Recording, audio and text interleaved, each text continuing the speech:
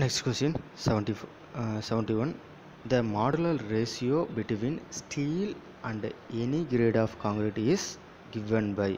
Modular ratio between steel and any grade of concrete is given by option A 270 divided by 3 times sigma CBC, option B 280 times divided by 3 into sigma CBC, option C 380 divided by 3 times sigma CBC, option D 385 divided by 3 sigma CBC. So இதில் sigma சிபிசிங்கிறது permissible compressive stress அப்படின்னு சொல்லி கொடுத்துருக்காங்க. ரைட்டுங்க. இதில் வந்து correct answer is B 280 divided by 3 times sigma CBC. இது வந்து எப்படி நம்ம ஞாபகம் வச்சுக்கலாம், இந்த 280 டிவைடட் பை 3ன்னு போட்டிங்கன்னா 93.333 சிக்மா சிபிசின்னு வரும். ஓகேங்களா, 93.333 சிக்மா சிபிசின்னு வரும். நம்ம வந்து பார்த்திங்கன்னா எம் மாடுலர் ரேஷியோனா எம்முன்னு மென்ஷன் பண்ணுவோம். எம்முங்கிறது பார்த்திங்கன்னா 3ங்கிற ஷேப்பில் இருக்குது. ஸோ நம்ம வர ஆன்சர் டிவைட் பண்ணி பார்த்தீங்கன்னா 333 நிறையா வரணும். ஸோ கொடுத்துருக்குற ஆப்ஷன் செக் பண்ணலாங்களா. 270 அப்படின்னு பார்த்தீங்கன்னா கண்டிப்பாக வராது. 380, ஸோ இது 333ன்னு வரும். பட் இது 100 விட கிராஸ் ஆயிரும். நமக்கு வந்து 3 மல்டிபிள்ஸ் இருக்குது. நம்ம தேவை ரிமெம்பர் பண்ணுங்க, அவ்வளோதான். அங்கே போயிட்டு கன்ஃபியூஸ் ஆகிடக்கூடாது. 280 டிவைடட் பை 3 டைம்ஸ் போடுமா, 380 டிவைடட் பை 3 டைம்ஸ் போடுமா அப்படின்னு வந்து கன்ஃபியூஸ் ஆகக்கூடாது, அவ்வளோதான். அதுக்கான இது மாடுலர் ரேஷியோனா வேறு என்ன டெஃபினிஷன் இருக்குது. மாடுலர் ரேஷியோ பொறுத்த வரைக்கும் யங்ஸ் மாடுலஸ் ஆஃப் ஸ்டீல், அதான் டெஃபினேஷன் கொடுத்துருந்தாங்க கொஷின்லேயே. Young's modulus of steel to Young's modulus of concrete R load carrying capacity of steel to load carrying capacity of concrete. இதுதான் modular ரேஷியோங்கிறது. Modular ratio 280 divided by 3 times sigma CBC. இது வந்து பார்த்திங்கன்னா IS 456ஓட reference value தான். Next 72. Which with useful notations for a balanced section depth of neutral axis is given by. Depth of neutral axis இது வந்து பார்த்திங்கன்னா working stress மெத்தடில் நம்ம single reinforced beam design பண்ணுவோம் இல்லைங்களா, அந்த இதில் கன்சிடர் பண்ணுவோம். ஓகே, பேலன்ஸ் செக்ஷன் இருந்தால் அதுக்கான கரெக்ட் ஆன்சர் வந்து பார்த்திங்கன்னா பி அண்டு டி. இது வந்து வாயில் சொல்லிகிட்டு இருந்தால் கண்டிப்பாக குழப்பங்க. ஸோ இது எப்படி வந்து கொண்டு வந்தாங்க அப்படின்னு சொல்லி பார்த்துடலாங்களா. இந்த பேலன்ஸ்டு செக்ஷனுக்கு வேறு என்னெல்லாம் பேர் இருக்குதுன்னு பார்த்தீங்கன்னா, பேலன்ஸ்டு செக்ஷன் அப்படின்னு இருக்கு இல்லைங்களா. இந்த பேலன்ஸ் செக்ஷனில் வர நியூட்ரல் ஆக்சிஸ் பேர் கிரிட்டிக்கல் நியூட்ரல் ஆக்சிஸ். ஸோ நம்ம கன்ஃபியூஸ் ஆகிடக்கூடாது. ஓவர் இன்ஃபோர்ஸ்டு செக்ஷன் பார்த்துருக்கோம், அண்டர் இன்ஃபோர்ஸ்டு செக்ஷன் பார்த்துருக்கோம். Balanced செக்ஷன்னா critical neutral axis. அங்கே வந்து கன்ஃபியூஸ் பண்ணிக்கூடாது, கிரிட்டிக்கல்னு ஒரு வேர்டே படிக்கலையே அப்படிங்கிற மாதிரி. ஓகே, இந்த பேலன்ஸ்டு செக்ஷனை வேறு எப்படி சொல்லுவாங்கன்னா எக்கனாமிக்கல் செக்ஷன் அப்படின்னு சொல்லி சொல்லுவாங்க, ஆர் கிரிட்டிக்கல் செக்ஷன். ஓகேங்களா, balanced செக்ஷனாக இருந்தாலையும் economical section and critical செக்ஷன்னாலையும் எல்லாம் ஒரே நேம் தான். இந்த பேலன்ஸ்டு செக்ஷனில் வர நியூட்ரல் ஆக்சிஸ் பேர் என்ன, கிரிட்டிக்கல் நியூட்ரல் ஆக்சிஸ். ஓகே, நம்ம காங்கிரீட்டை பொறுத்த வரைக்கும், பீமை பொறுத்த வரைக்கும் டாப்பில் வந்து கம்ப்ரஷனும் பாட்டமில் வந்து டென்ஷனும் எடுத்துக்கும். நம்முடைய ஸ்ட்ரெஸ் டயக்ராம் வந்து பார்த்திங்கன்னா இதுதான் stress diagram. So neutral axis மேலே வந்து பார்த்திங்கன்னா கம்ப்ரெஷன், கீழே வந்து டென்ஷன் இருக்கும். இந்த டென்ஷன் எப்பயுமே வந்து பார்த்திங்கன்னா டாட்டர் லைனில் தான் மார்க் பண்ணுவோம். இந்த கிராஸ் லைன் இருக்குங்க இல்லைங்களா, அந்த இது. ஓகே, இந்த எஃபெக்டிவ் டெப்த் வந்து டின்னு எடுத்துக்கிறோம். ஓவரால் டெப்த் வந்து கவர் எல்லாம் இன்க்ளூட் ஆச்சுன்னா அது ஓவரால் டெப்த். கவர் இல்லாமல் எடுத்தோம்னா top of compression zone ஃபைபர்லேருந்து reinforcement வரைக்கும் எடுக்கிறது, சென்டர் ஆஃப் ரீஇன்ஃபோர்ஸ்மெண்ட் வரைக்கும் எடுக்கிறது எஃபெக்டிவ் டெப்த் டி. ஸோ இந்த வேல்யூ வந்து பார்த்திங்கன்னா மேலே இருக்கு இல்லைங்களா, அந்த கம்ப்ரெஷனில் வர வேல்யூ வந்து பார்த்திங்கன்னா சிக்மா சி பிசி. கீழே வரது பார்த்திங்கன்னா sigma ST divided by M. Sigma எஸ்டிங்கிறது ஸ்டீலோட characteristic strength divided by M modular ratio. So இந்த டோட்டலாக இந்த எஃபெக்டிவ் டெப்த் டின்னு எடுத்துருக்கோம். மேலே நியூட்ரல் ஆக்சிஸிலிருந்து கம்ப்ரெஷன் ஜோனில் இருக்கிற top most ஃபைபருக்குள்ள distance n. So இது வந்து பார்த்திங்கன்னா d - n வரும். நம்ம ஸ்ட்ரெஸ்ஸை வந்து ஈக்குவேட் பண்ணுறப்ப, அதாவது நியூட்ரல் ஆக்சிஸ்ன்னா மேலே வந்து கம்ப்ரெஷனாக இருக்கும், எந்த இடத்துல வந்து கம்ப்ரெஷன் ஆர் டென்ஷன் வந்து ஆக்ட் ஆகாமல் ஜீரோவாக இருக்கும் அதுக்கு பேர் நியூட்ரல் ஆக்சிஸ். அதுக்கு கீழே வந்து டென்ஷனாக இருக்கும். ஸோ கம்ப்ரெஷன் இந்த டைரெக்ஷன்லேயும், டென்ஷன் வந்து இந்த டைரெக்ஷன்லேயும் ஆக்ட் ஆகும். ஓகே, நம்ம ஈக்குவலண்ட் ட்ரையாங்கிள் படி பார்த்தோம்னா மேலே இந்த ட்ரையாங்கிளில் இந்த டாப் வேல்யூ டிவைடட் பை இந்த top value is equal to இந்த வேல்யூ டிவைடட் பை இந்த வேல்யூ. இது வந்து ஒரு ரேஷியோவில் இருக்குங்க.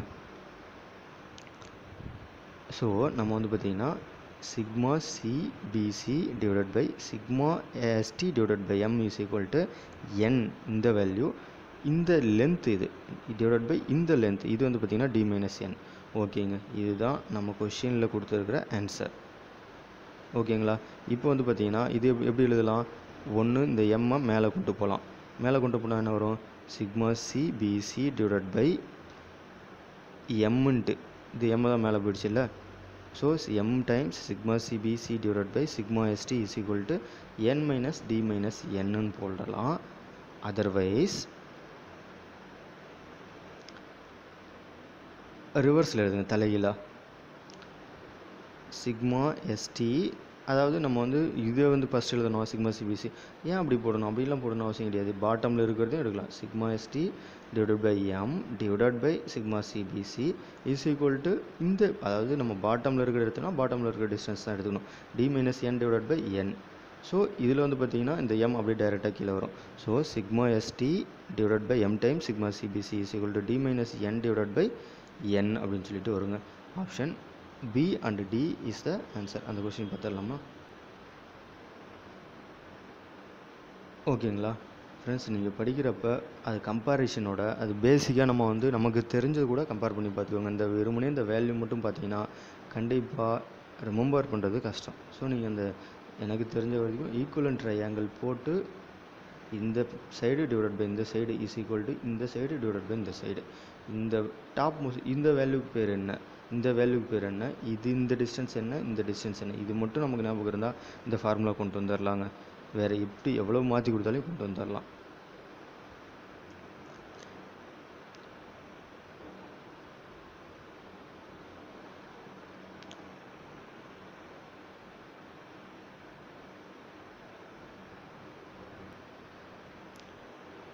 ஓகே, நெக்ஸ்ட் கொஸ்டின் வந்து பார்த்தீங்கன்னா 73.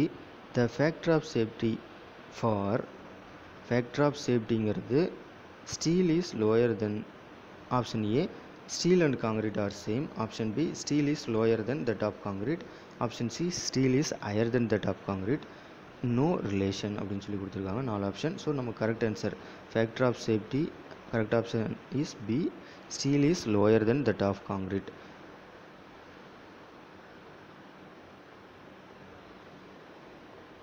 இந்த வேல்யூ பாருங்கள் friends, factor of சேஃப்டிங்கிறது working stress மெத்தடில் யூஸ் பண்ணுறது, பார்ஷியல் சேஃப்டி ஃபேக்டருங்கிறது லிமிட் ஸ்டேட்டில் மெத்தடில், அதாவது சேஃப்டி ஃபேக்டர் தான் எல்லாமே, இது வந்து லிமிட் ஸ்டேட்டில் யூஸ் பண்ணுறது partial safety factor. Okay, factor of safety FOS வந்து பார்த்தீங்கன்னா ஒர்க்கிங் ஸ்ட்ரெஸ் மெத்தடில் காங்கிரீட்டுக்கு 3, ஸ்டீலுக்கு 1.78லேருந்து 1.8 வரைக்கும் இருக்கணும்.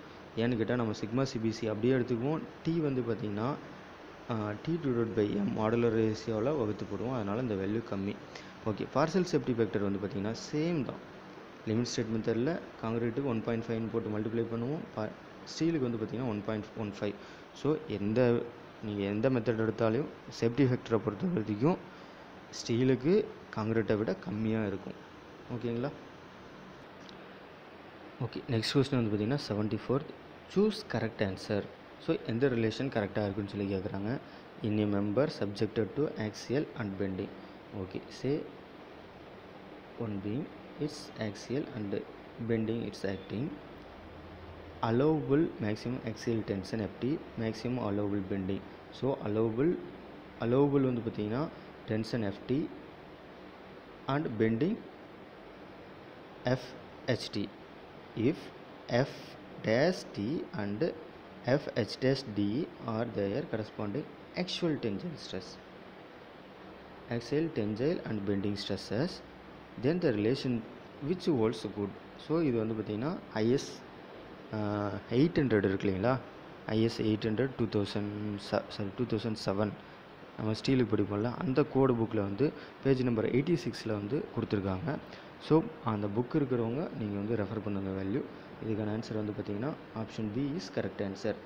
அதாவது axial tensile load divided by allowable load plus axial bending stress divided by allowable bending less than 1. ஓகேங்களா, this is the correct answer. இன்னொரு time code book சொல்கிறேன். Okay, IS 800ல் page number 86ல் mention பண்ணியிருக்காங்க. Okay, next question வந்து பார்த்தீங்கன்னா, the design criteria in RCC Waals very similar to. So wall design பண்ண போகிறோம். இந்த RCC வால் வந்து பார்த்திங்கன்னா ஸ்லாபு, ரீட்டைனிங் வால், ஆப்ஷன் சி பிளேட், பியர்ஸ் எல்லாத்துக்கும் சேம் ப்ரொசீஜர் தாங்க. The design criteria in RCC Waals in very similar to. RCC வால் வந்து பார்த்திங்கன்னா எதுக்கு சிமிலராக இருக்கும். நம்ம பொதுவாக டிசைன் பண்ணுறோன்னா என்ன பண்ணுவோம், ஃபஸ்ட்டு லோடை கண்டுபிடிச்சிருவோம். ஃபேக்டர் லோடு கண்டுபிடிச்சி மூமெண்ட்டுக்கு ஈக்குவேட் பண்ணி what is the percentage of steel required அப்படின்னு சொல்லி டிசைன் கன்சிடர் பண்ணுவோம்.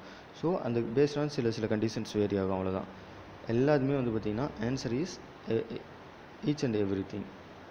ஸோ இது வந்து பார்த்திங்கன்னா டிஎன்பிசி ஆன்சர் கீழே வந்து slab, retaining Waals, plates and piers எல்லாமே வந்து வெரி சிமிலர் டிசைன் தான் சொல்லி கொடுத்துருக்காங்க. ஓகே, நெக்ஸ்ட் கொஸ்டின் வந்து பார்த்திங்கன்னா 76. when the eccentricity does not exceed 0.05 times least lateral dimension, the member may be designed the following equation. So இது வந்து பார்த்திங்கன்னா IS 456ல் இருக்கிற ஈக்குவேஷன். நீங்கள் எல்லா ஆப்ஷனும் வந்து போட்டு எண்ணிட்டுருக்க வேணாம். பேஜ் IS 456ல் பேஜ் நம்பர் 71ல் வந்து இது கொடுத்துருக்காங்க. அப்படியே அந்த சேம் டெஃபினிஷனுங்க. அது புரியுதோ புரியலையோ, அந்த என்ன சொல்கிறது, இந்த டெஃபினிஷன் IS 456 அப்படி பார்த்துக்க வேண்டியதான். So PU is equal to 0.4 times FCK AC plus 0.67 FY AC is correct answer.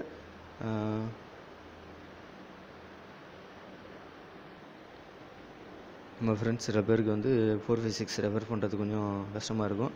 Work பண்ணுறவங்க பார்த்துட்ருப்பீங்க. ஸோ அவங்களுக்காக இது கொடுத்துருங்க பாருங்கள். 39.3ல் வந்து இது மென்ஷன் பண்ணியிருக்காங்க. when the minimum eccentricity as per இது ஒரு கிளாஸ், இந்த இதில் does not exceed 0.05 times lateral dimension, the member may be designed as இந்த ஆன்சர். ஓகேங்களா, PU is equal to 0.4 times FCK AC plus 0.67 times FY AAC. இது எதுவும் shortcut மாதிரி என்கிட்ட இல்லைங்க. நீங்கள் ஏதாச்சும் நம்ம ஃப்ரெண்ட்ஸ் பார்க்குறவங்க உங்களுக்கு ஷார்ட்கட் மாதிரி தெரியுது அப்படின்னா கமெண்ட் பாக்ஸில் மறக்காமல் கமெண்ட் பண்ணுங்கள். நம்ம எல்லா ஃப்ரெண்ட்ஸுக்கும் ஷேர் பண்ணலாம். நம்முடைய நோக்கம் வந்து அப்கமிங் எக்ஸாமுக்கு வந்து நல்லா ப்ரிப்பேர் பண்ணணும் அப்படிங்கிறது தான். ரைட், அடுத்த கொஷின் 77. ஆல் காலம் shall be designed for eccentricity not less than. So eccentricity அதுக்காக எப்படி டிசைன் பண்ணுவோம் அப்படின்னு சொல்லி கேட்டிருக்காங்க. இதுக்கான கரெக்ட் ஆன்சர் வந்து பார்த்திங்கன்னா இந்த மாதிரி, அதாவது நம்ம எக்ஸென்ட்ரிசிட்டி படிக்கிறது இந்த மாதிரி இதெல்லாம் வந்து பார்த்திங்கன்னா மேக்ஸிமம் ஆப்ஷன் நீங்கள் பார்க்க வேணாம். ஆப்ஷன் பார்த்தீங்கன்னா அந்த நம்ம ஃபஸ்ட்டு பார்க்குற ஆப்ஷன் கண்டிப்பாக நம்ம என்ன சொல்கிறது கொஞ்சம் நல்லா ரெக்கார்ட் ஆகிரும். ஸோ நம்ம தப்பான ஆப்ஷனை பார்த்தோம்னா அங்கே எக்ஸாமில் போய்ட்டு தப்பான ஆப்ஷன் தான் வரும். ஸோ இந்த மாதிரி கொஷின்ஸ்க்கெல்லாம் வந்து பார்த்திங்கன்னா maximum what is the correct answer அதை பாருங்கள். ஓகே, இது வந்து பார்த்திங்கன்னா correct answer is L/500 + B/30. So நம்ம எப்படி ஞாபகம் வச்சுக்கலாம், இது காலம் வந்து டிசைன் பண்ணுறோம். லென்த்துங்கிறது வந்து பார்த்திங்கன்னா பிரெத்தை விட அதிகமாக இருக்கும். ஸோ லென்த்துக்கு பெரிய நம்பராக போடுறோம். L/500 ப்ளஸ் பிரெத்துங்கிறது கம்மியாக தான் இருக்கும், அதாவது வித்து போடுவோம் இல்லைங்களா அந்த இது. ஸோ இது வந்து /30.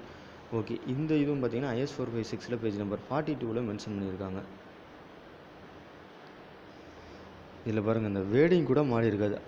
All columns shall be designed for minimum eccentricity equal to unsupported length of column divided by 500 plus lateral dimension divided by 30 subjected to minimum of 20 mm. So நமக்கு வந்து மினிமம் எக்ஸென்ட்ரிசிட்டி வந்து பார்த்திங்கன்னா 20 mm இருக்கலாம், R இந்த condition satisfy பண்ணணும். ஓகேங்களா, next question 78.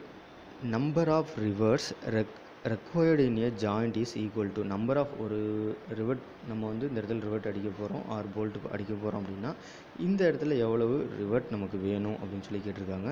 So நமக்கு ஆக்சுவலாக என்ன வேணும், இதில் எவ்வளோ லோடு இருக்குது, இந்த லோடு வந்து ஈச் இந்த ஒரு ரிவர்ட்டும் எவ்வளோ எடுக்கும், revert value or bolt value.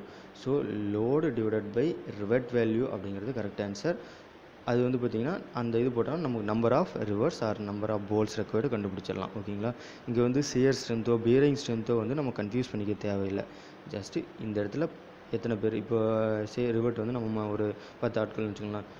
இங்கே 10 ஆட்களை நிறுத்த போகிறோம். அந்த ஆட்கள் எவ்வளோ லோடு எடுப்பாங்க, ஒரு ஆளோட வேல்யூ எவ்வளவு, இவ்வளோட 10 kg தான் எடுக்க முடியும், 20 kg தான் எடுக்க முடியும். அந்த மாதிரி total load factor load divided by எவ்வளவு வந்து அதோட capacity revert value. Question number 79.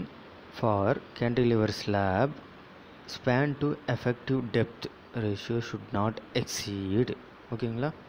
நம்ம கேண்டிலிவர் ஸ்லாபாக இருந்தால்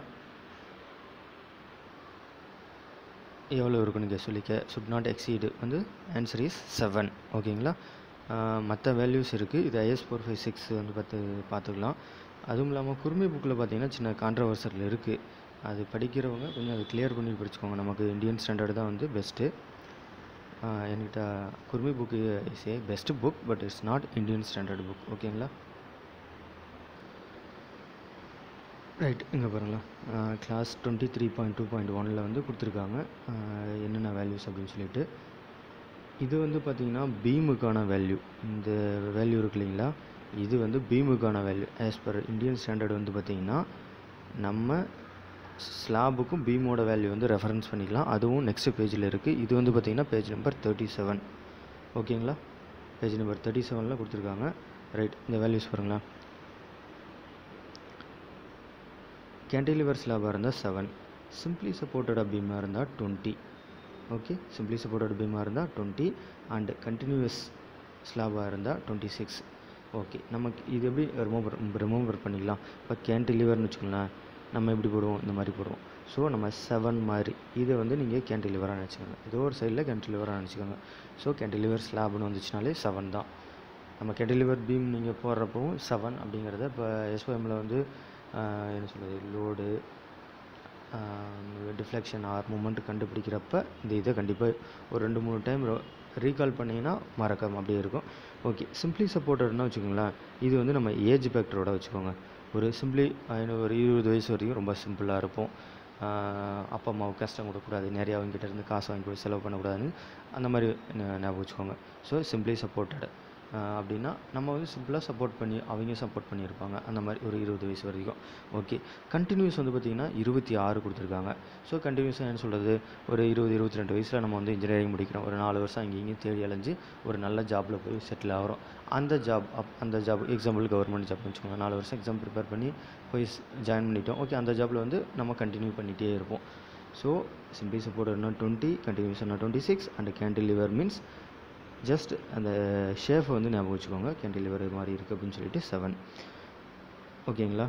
ஓகே, இந்த இது வந்து பார்த்திங்கன்னா இது பீமுக்கான வேல்யூ. இது பாருங்களா, இது வந்து பார்த்திங்கன்னா எந்த இடத்துல வந்து சாலிட் ஸ்லாப்னு சொல்லி பேஜ் நம்பர் 39 வந்து இது மென்ஷன் பண்ணிடுறாங்க. த provisions of 23.2 for beam apply to slabs also. So ஸ்லாபுக்கும் use பண்ணிக்கலாம் அப்படின்னு சொல்லியிருக்காங்க. ரைட்டு, வேறு என்ன இதில் எக்ஸ்ட்ரா பாயிண்ட் கொடுத்துருக்காங்க நோட்ஸ் அப்படின்னு பார்த்தீங்கன்னா, 2-வே ஸ்லாபாக இருந்தால் என்ன பண்ணணும். 2-வே ஸ்லாபாக இருந்தால் சிம்பிளி சப்போர்ட்டர் ஸ்லாபுக்கு வந்து பார்த்திங்கன்னா 35 அப்படின்னு சொல்லிட்டு எடுத்துவாங்க. இதே கண்டினியூஸ் ஸ்லாபாக இருந்தால் 40. இந்த வேல்யூ வந்து பார்த்திங்கன்னா மைல்டு ஸ்டீலுக்கான வேல்யூ. ஓகேங்களா. மைல்டு ஸ்டீல் நம்ம வந்து யூஸ் பண்ணி 2-வே ஸ்லாப் டிசைன் பண்ணோம்னா சிம்பிளி சப்போர்ட்டடாக இருந்தால் 35, கண்டினியூஸ் ஸ்லாபாக இருந்தால் 40. ஓகே, ஒரு வேளை நம்ம வந்து பார்த்திங்கன்னா என்ன பண்ணுறோம், HYSD பார்ஸ் போடுறோம். ரைட்டுங்களா. High strength deformed parse HYSD parse போட்டோம்னா இந்த வேல்யூ 0.8 மல்டிப்ளை பண்ணணும். ஓகே, சிம்பிளி சப்போர்ட்டர் ஸ்லாபாக இருந்தால் 35 × 0.8னா நியர்லி 34 அந்த ரேஞ்சில் வரும். கண்டினியூஸ் ஸ்லாப் இருந்தால் 432. ஸோ இது சரிங்க, அதை விட கம்மியாக வரும். இது மல்டிப்ளை பண்ணி பார்த்துக்கோங்க. ஏன்னு கேட்டால் நம்ம எக்ஸாமில் இந்த மாதிரி ஒரு சில இது நம்மளாக ப்ராக்டிஸ் பண்ணுற மாதிரி இருக்கு இல்லையா, அந்த மாதிரி வேல்யூஸ் கேட்குறாங்க சில டைமில்.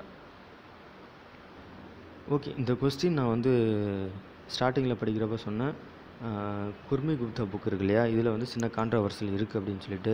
மேபி புக் வச்சுருக்கிற ஃப்ரெண்ட்ஸ் வந்து பாருங்கள், 530 பக்கம் பார்த்தீங்கன்னா ஸ்லாப் பற்றி சொல்லியிருக்காங்க. இதில் வந்து பார்த்திங்கன்னா the ratio of span to overall depth cantilever slab should not exceed 12ன்னு கொடுத்துருக்காங்க.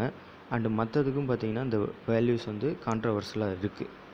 இது வந்து இது வந்து ரெஃபர் பண்ணி கொடுத்துருக்காங்கன்னு தெரியல. ஸோ நீங்கள் ஒரு சில வேல்யூஸ் வந்து இந்த ஸ்டாண்டர்ட் புக் ரெஃபர் பண்ணாலையும் பெட்டர் வந்து நம்ம இந்தியன் ஸ்டாண்டர்டு ஆர் எது மேக்ஸிமம் பாசிபிளான கரெக்டான ஆன்சரோ அது பாருங்கள். என்ன சொல்கிறது, நம்ம குர்மி புக் ஓகே ஸ்டாண்டர்டான நல்ல புக்கு தான், but it's not a Indian standard book. ஓகேங்களா. Next question 80.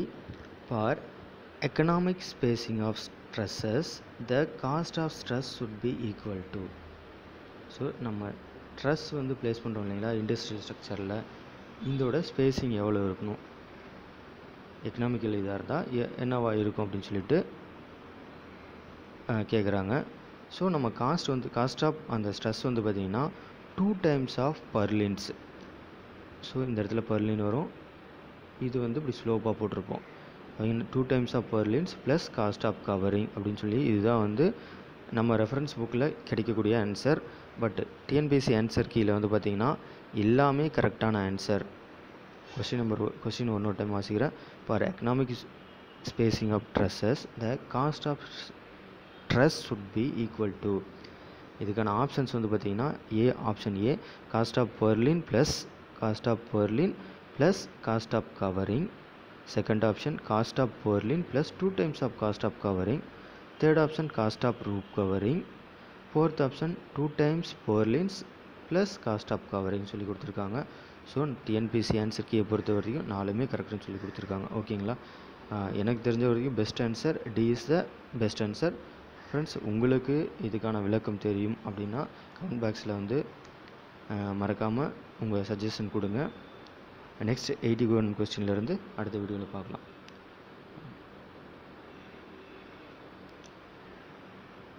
இந்த வீடியோ பிடிச்சிருக்குன்னு நினைக்கிறேன். மறக்காமல் லைக் பண்ணுங்கள், உங்கள் சஜஷன் கொடுங்க, அண்ட் மறக்காமல் சப்ஸ்கிரைப் பண்ணுங்கள். தேங்க்யூ ஃப்ரெண்ட்ஸ் ஃபார் வாட்சிங்.